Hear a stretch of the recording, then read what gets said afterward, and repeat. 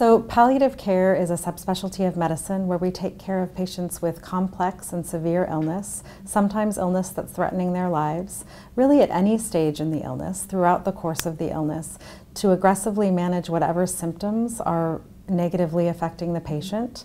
That can be pain or breathing or any other symptoms, and really doing whatever we can to make their quality of life as good as it can be for them.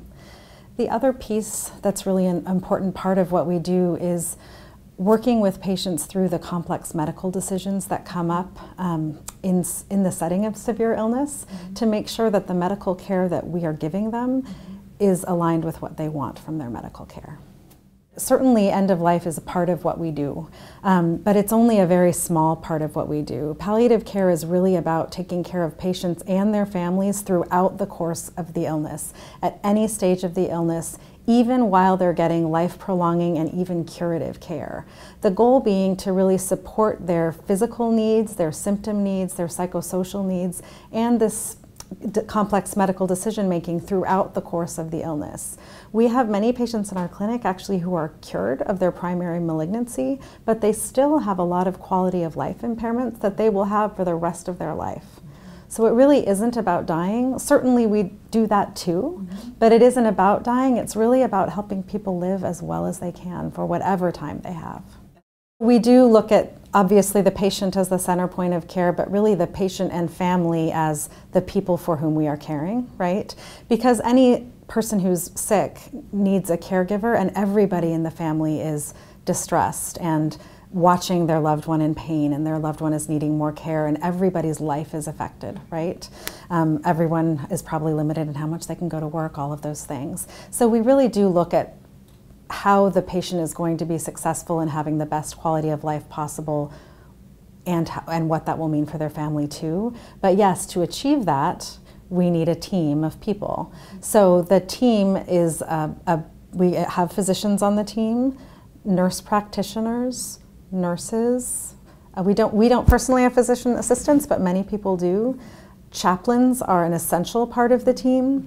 Even for patients who don't necessarily identify with a particular religion, you don't have to have a religion to have spiritual distress and need spiritual support. The chaplains are amazing. And social work is a huge part, because you can imagine people with severe illness are going through different settings and different needs, and the social workers are a tremendous part of making sure they get the care that they need. Again, the care that is most aligned with what they want for their care and what quality of life means to them.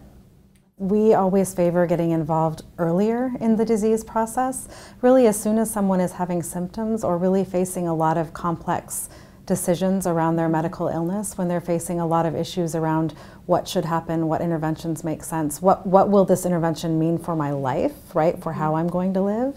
So really upstream in an illness, especially in an illness that we know is going to be progressive over time, really important to get involved sooner rather than later.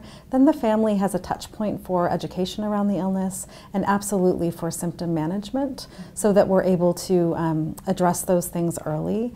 There are certainly studies have demonstrated a benefit, and I'll come to that in one second, but one thing we even talk about a lot, because we do work very closely with our interventional pain colleagues, is there are some patients with cancer who maybe they don't have a lot of pain early on with certain cancers, but you know they're going to, just because of the nature of that cancer. And often by the time we see them, we think, oh gosh, if someone had seen them and they would have gotten an intrathecal pump 3 months ago, this would have been great for them. A pump, that being a way of administering the medicine inside of their body. And by the time we see them, it's too late for that. So there are all kinds of things that we feel like it increases our options for how we care for them and their potential for having good symptom management and quality of life if we get involved earlier. But there have been studies that have demonstrated that too, where they looked at early palliative care versus standard care for patients with end-stage lung cancer, which is a disease that has a lot of symptoms associated with it.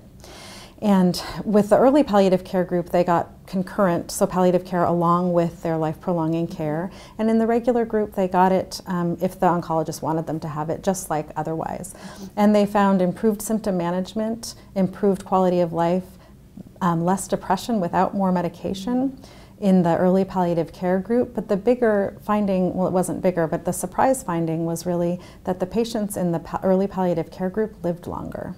They lived 2.7 months longer, which was statistically significant. It was an unexpected finding, a secondary finding. We don't know exactly what that means, but I think what people worry about when they get us involved is that that somehow means they'll die sooner, and that isn't what we see. We see people's symptoms get better controlled. We now have some evidence that it's not true, but when people's symptoms are better controlled, they can function better, they can do more, their body isn't as stressed. We have every reason to believe that that's a good thing for helping them live not only better, but maybe even a little bit longer.